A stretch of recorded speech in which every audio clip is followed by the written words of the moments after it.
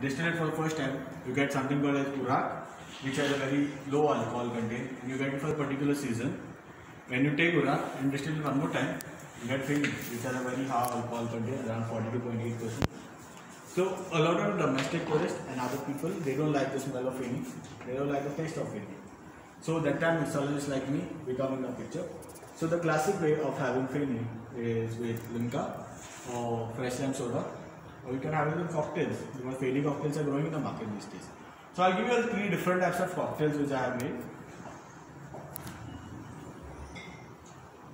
So the first one is made out of basil leaves, Tabasco, orange juice and Feni.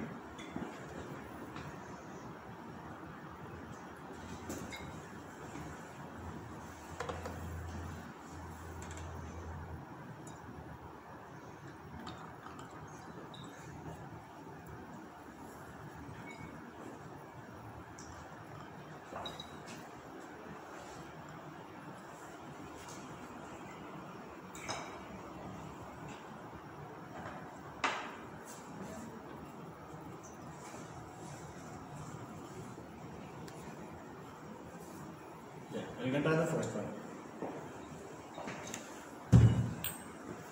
Try the first one.